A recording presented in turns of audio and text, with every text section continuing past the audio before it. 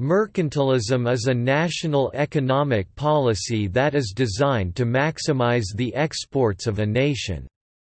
Mercantilism was dominant in modernized parts of Europe from the 16th to the 18th centuries before falling into decline, although some commentators argue that it is still practiced in the economies of industrializing countries in the form of economic interventionism. It promotes government regulation of a nation's economy for the purpose of augmenting state power at the expense of rival national powers. Mercantilism includes a national economic policy aimed at accumulating monetary reserves through a positive balance of trade, especially of finished goods. Historically, such policies frequently led to war and also motivated colonial expansion. Mercantilist theory varies in sophistication from one writer to another and has evolved over time. High tariffs, especially on manufactured goods, were an almost universal feature of mercantilist policy. These policies aim to reduce a possible current account deficit or reach a current account surplus. With the efforts of supranational organizations such as the World Trade Organization to reduce tariffs globally, non-tariff barriers to trade have assumed a greater importance in neomercantilism.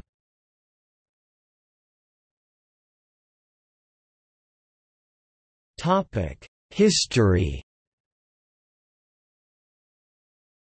Mercantilism was the dominant school of economic thought in Europe throughout the late Renaissance and early modern period, from the 15th to the 18th century. Evidence of mercantilistic practices appeared in early modern Venice, Genoa, and Pisa regarding control of the Mediterranean trade of bullion. However, as a codified school of economic theories, mercantilism's real birth was marked by the empiricism of the Renaissance, which first began to quantify large-scale trade accurately. Mercantilism in its simplest form is bullionism, yet mercantilist writers have emphasized the circulation of money and reject hoarding.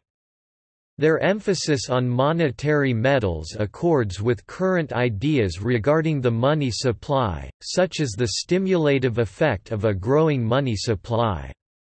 Fiat money and floating exchange rates have since rendered specie concerns irrelevant. In time, the heavy emphasis on money was supplanted by industrial policy, accompanied by a shift in focus from the capacity to carry on wars to promoting general prosperity. Mature neomercantilist theory recommends selective high tariffs for infant industries or the promotion of the mutual growth of countries through national industrial specialization. England began the first large-scale and integrative approach to mercantilism during the Elizabethan era, 1558 to 1603. An early statement on national balance of trade appeared in Discourse of the Common Weal of this Realm of England, 1549. We must always take heed that we buy no more from strangers than we sell them, for so should we impoverish ourselves and enrich them."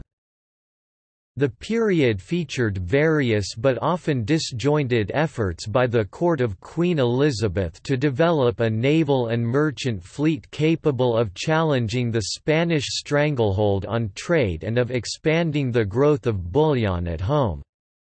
Queen Elizabeth promoted the Trade and Navigation Acts in Parliament and issued orders to her navy for the protection and promotion of English shipping. A systematic and coherent explanation of balance of trade was made public through Thomas Moon's argument England's treasure by foreign trade, or the balance of our foreign trade is the rule of our treasure.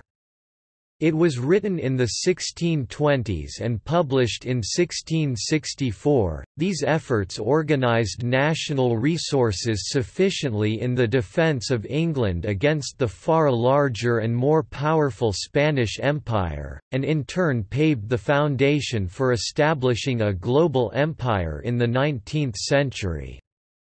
The authors noted most for establishing the English mercantilist system include Gerard de Malines and Thomas Moon, who first articulated the Elizabethan system, which in turn was then developed further by Josiah Child. Numerous French authors helped cement French policy around mercantilism in the 17th century. This French mercantilism was best articulated by Jean-Baptiste Colbert in office, 1665–1683, though policy liberalized greatly under Napoleon. Many nations applied the theory, notably France, which was the most important state economically in Europe at the time. King Louis XIV followed the guidance of Jean-Baptiste Colbert, his Controller General of Finances 1665–1683. It was determined that the state should rule in the economic realm as it did in the diplomatic, and that the interests of the state as identified by the king were superior to those of merchants and of everyone else. The goal of mercantilist economic policies was to build up the state, especially in an age of incessant warfare, and the state should look for ways to strengthen the economy and to weaken foreign adversaries. In Europe, academic belief in mercantilism began to fade in the late 18th century, especially in Britain, in light of the arguments of Adam Smith and the classical economists. The repeal of the Corn Laws by Robert Peel in 1846 symbolized the emergence of free trade as an alternative system.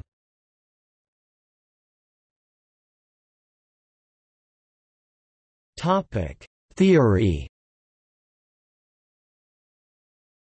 Most of the European economists who wrote between 1500 and 1750 are today generally considered mercantilists. This term was initially used solely by critics, such as Mirabeau and Smith, but was quickly adopted by historians. Originally, the standard English term was mercantile system. The word mercantilism was introduced into English from German in the early 19th century. The bulk of what is commonly called mercantilist literature appeared in the 1620s in Great Britain. Smith saw the English merchant Thomas Moon (1571–1641) as a major creator of the mercantile system, especially in his posthumously published Treasure by Foreign Trade (1664), which Smith considered the archetype or manifesto of the movement. Perhaps the last major mercantilist work was James Stewart's Principles of Political Economy, published in 1767. Mercantilist literature also extended beyond England. Italy and France produced noted writers of mercantilist themes, including Italy's Giovanni Botero (1544–1617) and Antonio Serra (1580), and, in France, Jean Bodin and Colbert.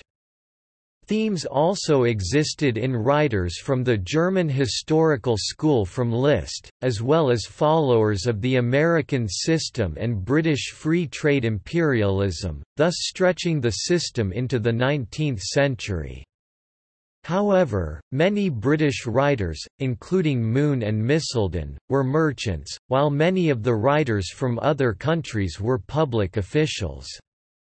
Beyond mercantilism as a way of understanding the wealth and power of nations, Moon and Misselden are noted for their viewpoints on a wide range of economic matters. The Austrian lawyer and scholar Philipp Wilhelm von Hornig, one of the pioneers of cameralism, detailed a 9-point program of what he deemed effective national economy in his Austria overall, if she only will of 1684, which comprehensively sums up the tenets of mercantilism. That every little bit of a country's soil be utilized for agriculture, mining or manufacturing. That all raw materials found in a country be used in domestic manufacture, since finished goods have a higher value than raw materials. That a large, working population be encouraged. That all exports of gold and silver be prohibited and all domestic money be kept in circulation. That all imports of foreign goods be discouraged as much as possible. That where certain imports are indispensable they be obtained at first hand, in exchange for other domestic goods instead of gold and silver. That as much as possible, imports be confined to raw materials that can be finished in the home country. That opportunities be constantly sought for selling a country's surplus manufactures to foreigners, so far as necessary, for gold and silver. That no importation be allowed if such goods are sufficiently and suitably supplied at home. Other than von Hornig, there were no mercantilist writers presenting an overarching scheme for the ideal economy, as Adam Smith would later do for classical economics. Rather, each mercantilist writer tended to focus on a single area of the economy. Only later did non-mercantilist scholars integrate these diverse ideas into what they called mercantilism. Some scholars thus reject the idea of mercantilism completely, arguing that it gives a false unity to disparate events. Smith saw the mercantile system as an enormous conspiracy by manufacturers and merchants against consumers, a view that has led some authors, especially Robert E. Eklund and Robert D. Tollison, to call mercantilism a rent-seeking society. To a certain extent, mercantilist doctrine itself made a general theory of economics impossible. Mercantilists viewed the economic system as a zero-sum game, in which any gain by one party required a loss by another.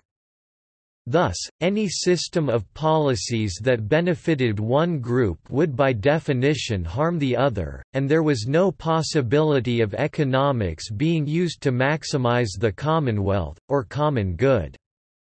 Mercantilists' writings were also generally created to rationalize particular practices rather than as investigations into the best policies. Mercantilist domestic policy was more fragmented than its trade policy.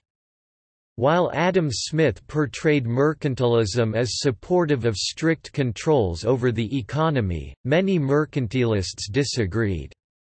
The early modern era was one of letters patent and government-imposed monopolies. Some mercantilists supported these, but others acknowledged the corruption and inefficiency of such systems.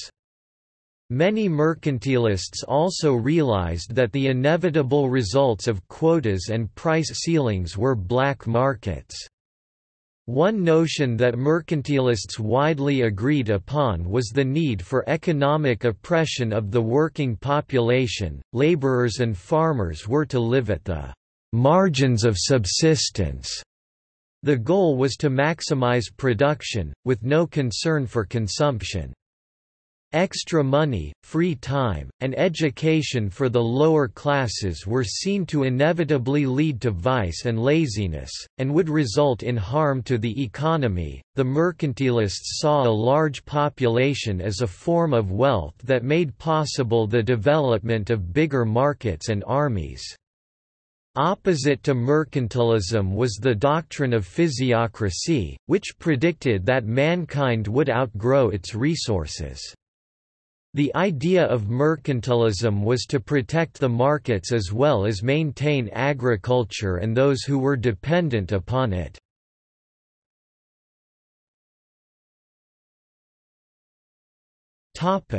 Policies. Mercantilist ideas were the dominant economic ideology of all of Europe in the early modern period, and most states embraced it to a certain degree. Mercantilism was centered on England and France, and it was in these states that mercantilist policies were most often enacted. The policies have included high tariffs, especially on manufactured goods. Forbidding colonies to trade with other nations. Monopolizing markets with staple ports. Banning the export of gold and silver, even for payments.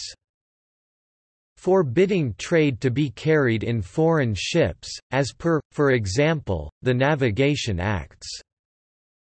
Subsidies on exports. Promoting manufacturing and industry through research or direct subsidies. Limiting wages. Maximizing the use of domestic resources. Restricting domestic consumption through non-tariff barriers to trade.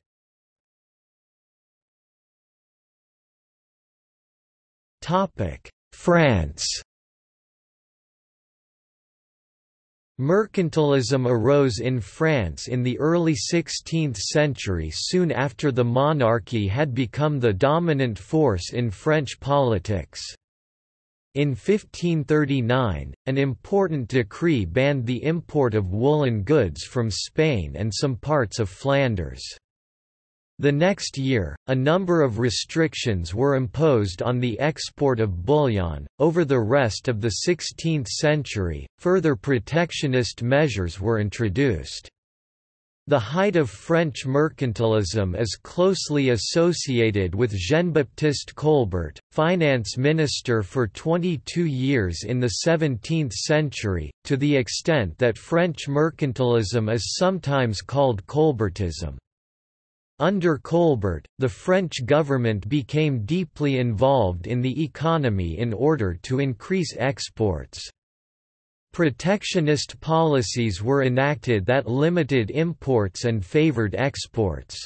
Industries were organized into guilds and monopolies, and production was regulated by the state through a series of more than 1,000 directives outlining how different products should be produced. To encourage industry, foreign artisans and craftsmen were imported. Colbert also worked to decrease internal barriers to trade, reducing internal tariffs and building an extensive network of roads and canals. Colbert's policies were quite successful, and France's industrial output and economy grew considerably during this period, as France became the dominant European power. He was less successful in turning France into a major trading power, and Britain and the Netherlands remained supreme in this field.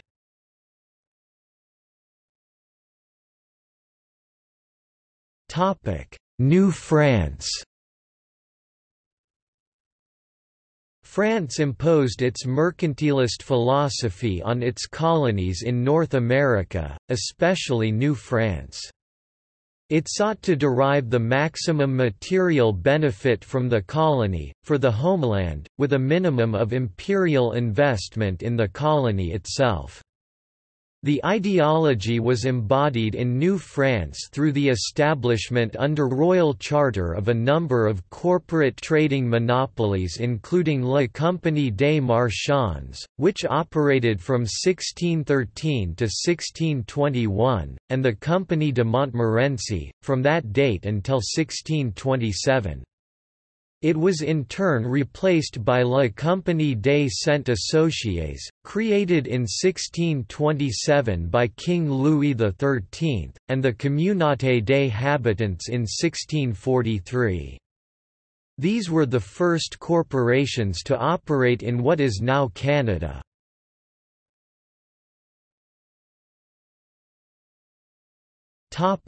Great Britain.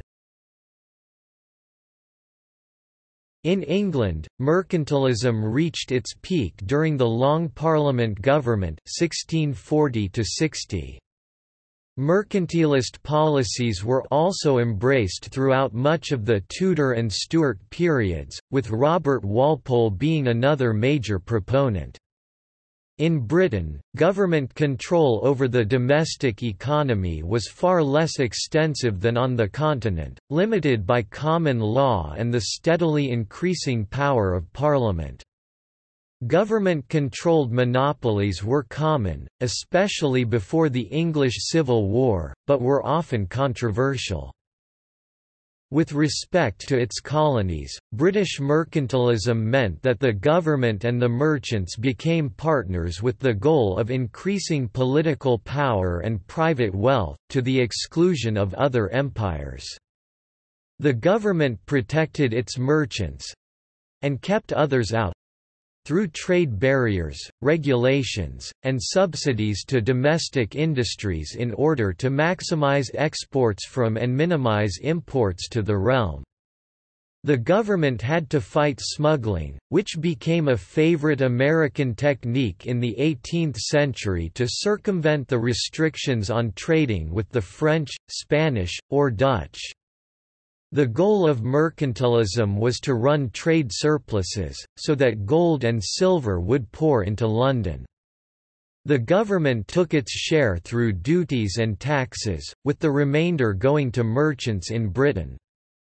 The government spent much of its revenue on a superb Royal Navy, which not only protected the British colonies but threatened the colonies of the other empires, and sometimes seized them. Thus the British Navy captured New Amsterdam, New York, in 1664. The colonies were captive markets for British industry, and the goal was to enrich the mother country. British mercantilist writers were themselves divided on whether domestic controls were necessary. British mercantilism thus mainly took the form of efforts to control trade. A wide array of regulations were put in place to encourage exports and discourage imports. Tariffs were placed on imports and bounties given for exports, and the export of some raw materials was banned completely. The Navigation Acts expelled foreign merchants from England's domestic trade. The nation aggressively sought colonies, and once under British control, regulations were imposed that allowed the colony to only produce raw materials and to only trade with Britain. This led to friction with the inhabitants of these colonies, and mercantilist policies such as forbidding trade with other empires and controls over smuggling were a major irritant leading to the American Revolution. Mercantilism taught that trade was a zero-sum game, with one country's gain equivalent to a loss sustained by the trading partner. Overall, however, mercantilist policies had a positive impact on Britain, helping turn it into the world's dominant trader and the global hegemon. One domestic policy that had a lasting impact was the conversion of «waste lands» to agricultural use. Mercantilists believed that to maximize a nation's power, all land and resources had to be used to their highest and best use, and this era thus saw projects like the draining of the fens.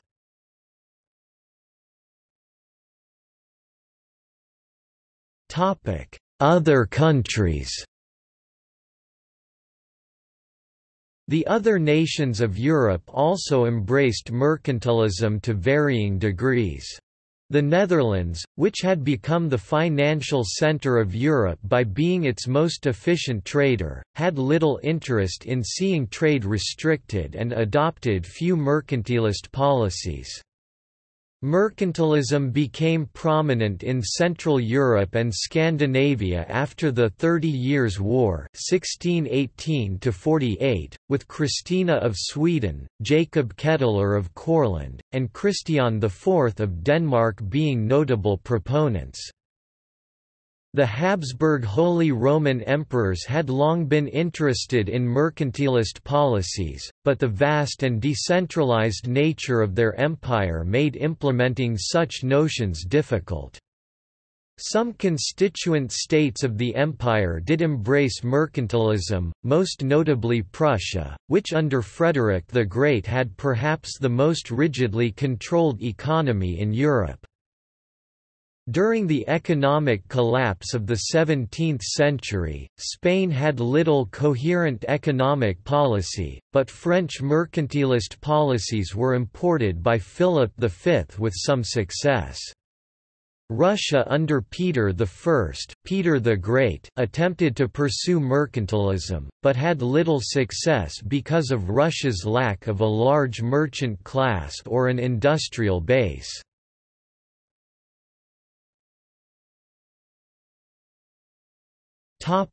Wars and imperialism.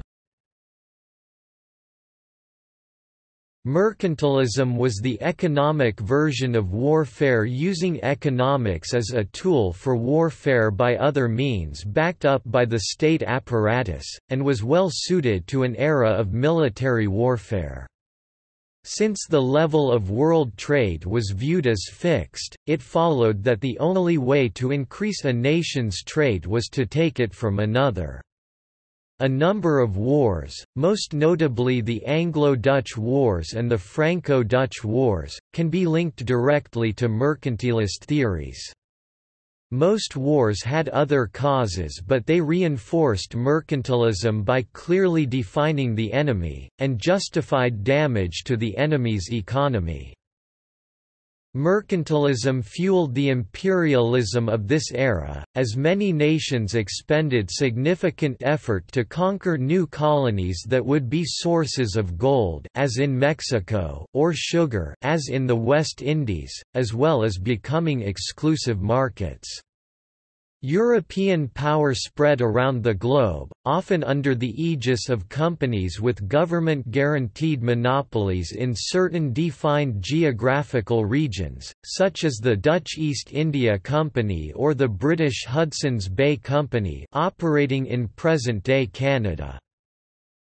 With the establishment of overseas colonies by European powers early in the 17th century, mercantile theory gained a new and wider significance, in which its aim and ideal became both national and imperialistic.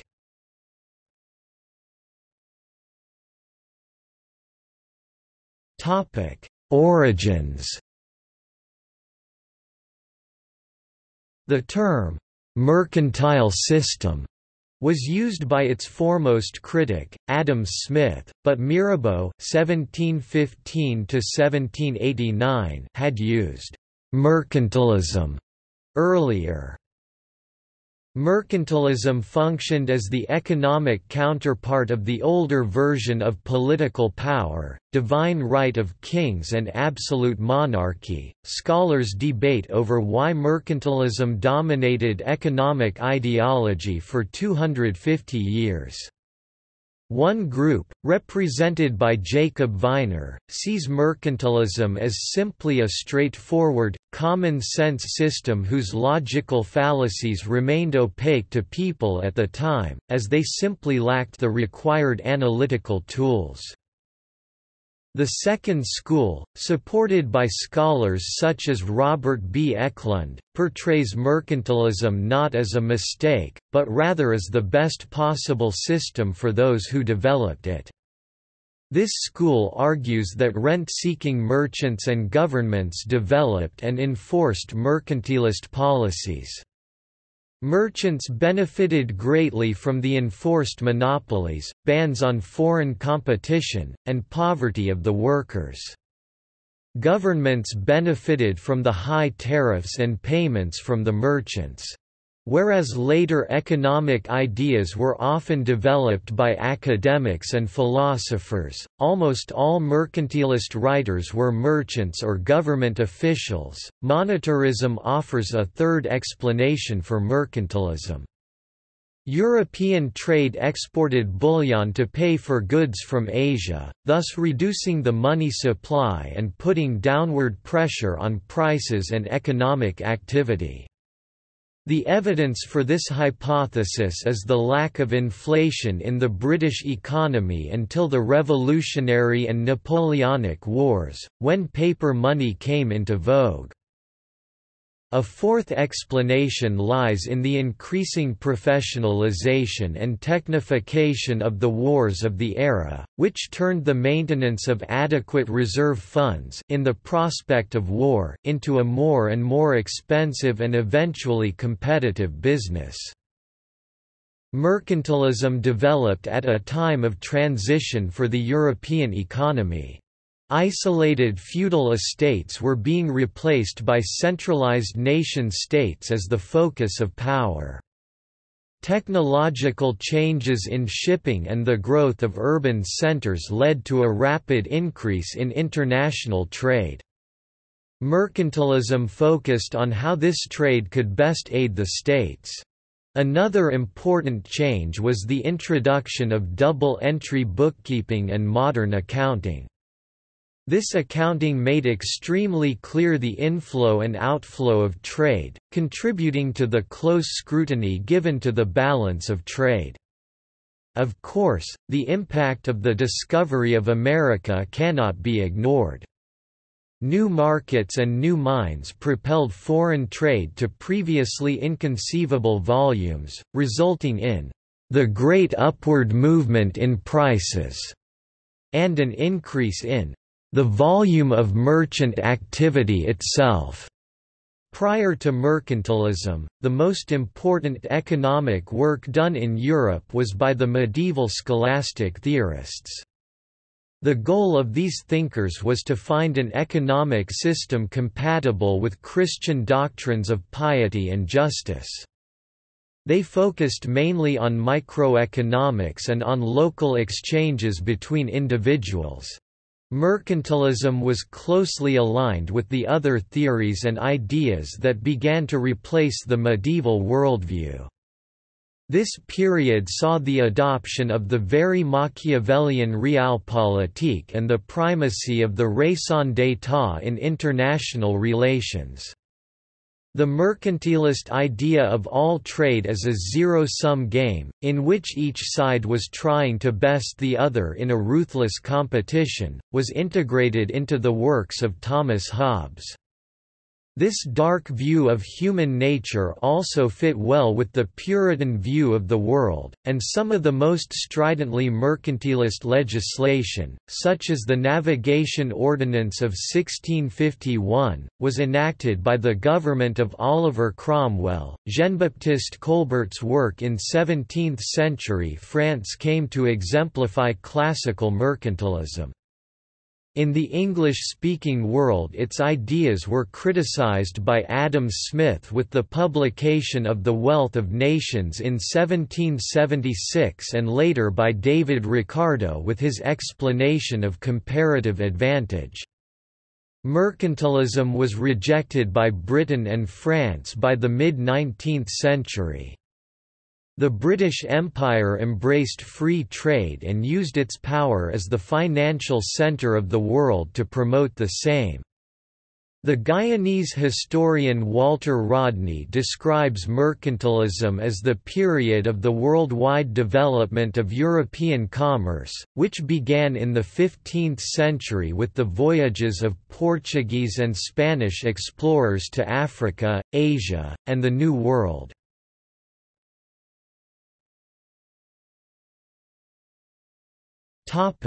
Criticisms.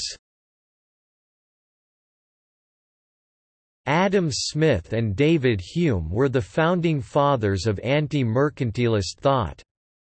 A number of scholars found important flaws with mercantilism long before Smith developed an ideology that could fully replace it. Critics like Hume, Dudley North and John Locke undermined much of mercantilism, and it steadily lost favour during the 18th century. In 1690, Locke argued that prices vary in proportion to the quantity of money. Locke's second treatise also points towards the heart of the anti-mercantilist critique, that the wealth of the world is not fixed, but is created by human labor, represented embryonically by Locke's labor theory of value. Mercantilists failed to understand the notions of absolute advantage and comparative advantage, although this idea was only fully fleshed out in 1817 by David Ricardo, and the benefits of trade. For instance, imagine that Portugal was a more efficient producer of wine than England, yet in England cloth could be produced more efficiently than it could in Portugal. Thus, if Portugal specialized in wine and England in cloth, both states would end up better off if they traded. This is an example of the reciprocal benefits of trade, whether due to comparative or absolute advantage. In modern economic theory, trade is not a zero-sum game of cutthroat competition, because both sides can benefit from it. Hume famously noted the impossibility of the mercantilists' goal of a constant positive balance of trade. As bullion flowed into one country, the supply would increase, and the value of bullion in that state would steadily decline relative to other goods. Conversely, in the state exporting bullion, its value would slowly rise. Eventually it would no longer be cost-effective to export goods from the high-price country to the low-price country, and the balance of trade would reverse. Mercantilists fundamentally misunderstood this, long arguing that an increase in the money supply simply meant that everyone gets richer. The importance placed on bullion was also a central target, even if many mercantilists had themselves begun to de-emphasize the importance of gold and silver. Adam Smith noted that at the core of the mercantile system was the popular folly of confusing wealth with money, that bullion was just the same as any other commodity, and that there was no reason to give it special treatment. More recently, scholars have discounted the accuracy of this critique. They believe Moon and Misselden were not making this mistake in the 1620s, and point to their followers Josiah Child and Charles Davenant, who in 1699 wrote, "Gold and silver are indeed the measure of trade, but that the spring and original of it, in all nations is the natural or artificial product of the country, that is to say, what this land or what this labor and industry produces." The critique that mercantilism was a form of rent-seeking has also seen criticism, as scholars such Jacob Viner in the 1930s pointed out that merchant mercantilists such as Moon understood that they would not gain by higher prices for English wares abroad. The first school to completely reject mercantilism was the physiocrats, who developed their theories in France. Their theories also had several important problems, and the replacement of mercantilism did not come until Adam Smith published The Wealth of Nations in 1776. This book outlines the basics of what is today known as classical economics. Smith spent a considerable portion of the book rebutting the arguments of the mercantilists, though often these are simplified or exaggerated versions of mercantilist thought. Scholars are also divided over the cause of mercantilism's end. Those who believe the theory was simply an error hold that its replacement was inevitable as soon as Smith's more accurate ideas were unveiled. Those who feel that mercantilism amounted to rent-seeking hold that it ended only when major power shifts occurred. In Britain, mercantilism faded as the Parliament gained the monarch's power to grant monopolies. While the wealthy capitalists who controlled the House of Commons benefited from these monopolies, Parliament found it difficult to implement them because of the high cost of group decision-making. Mercantilist regulations were steadily removed over the course of the 18th century in Britain, and during the 19th century the British government fully embraced free trade and Smith's laissez-faire economics. On the continent, the process was somewhat different. In France, economic control remained in the hands of the royal family, and mercantilism continued until the French Revolution. In Germany, mercantilism remained an important ideology in the 19th and early 20th centuries, when the historical school of economics was paramount.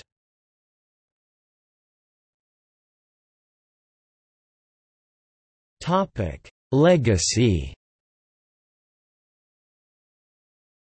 Adam Smith rejected the mercantilist focus on production, arguing that consumption was paramount to production. He added that mercantilism was popular among merchants because it was what is now called rent-seeking. However, John Maynard Keynes argued that encouraging production was just as important as encouraging consumption, and he favored the new mercantilism. Keynes also noted that in the early modern period the focus on the bullion supplies was reasonable. In an era before paper money, an increase in bullion was one of the few ways to increase the money supply. Keynes said mercantilist policies generally improved both domestic and foreign investment. Domestic because the policies lowered the domestic rate of interest, and investment by foreigners by tending to create a favorable balance of trade. Keynes and other economists of the 20th century also realized that the balance of payments is an important concern. Keynes also supported government intervention in the economy as necessity, as did mercantilism. As of 2010, the word mercantilism remains a pejorative term, often used to attack various forms of protectionism. The similarities between Keynesianism and its successor ideas and mercantilism have sometimes led critics to call them neo-mercantilism. Paul Samuelson, writing within a Keynesian framework, wrote of mercantilism, "With employment less than full and net national product suboptimal, all the debunked mercantilist arguments turn out to be valid." Some other systems that copy several mercantilist policies, such as Japan's economic system, are also sometimes called neo-mercantilist. In an essay appearing in the 14th of May 2007 issue of Newsweek, business columnist Robert J. Samuelson wrote that China was pursuing an essentially neo-mercantilist trade policy that threatened to undermine the post-World War II international economic structure. Murray Rothbard, representing the Austrian School of Economics, describes it this way: mercantilism, which reached its height in the Europe of the 17th and 18th centuries, was a system of statism which employed economic fallacy to build up a structure of imperial state power, as well as special subsidy and monopolistic privilege to individuals or groups favored by the state. Thus, mercantilism held exports should be encouraged by the government and imports discouraged. In specific instances, protectionist mercantilist policies also had an important and positive impact on the state that enacted them. Adam Smith, for instance, praised the Navigation Acts, as they greatly expanded the British merchant fleet and played a central role in turning Britain into the world's naval and economic superpower from the 18th century onward. Some economists thus feel that protecting infant industries, while causing short-term harm, can be beneficial in the long term.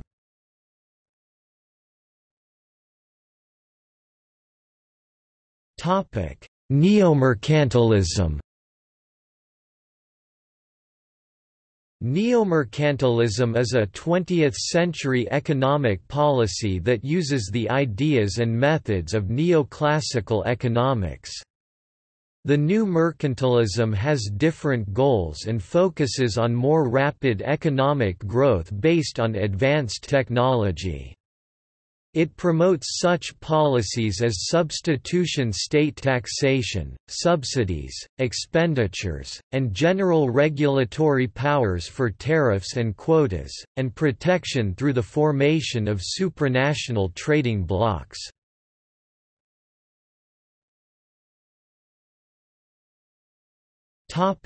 See also: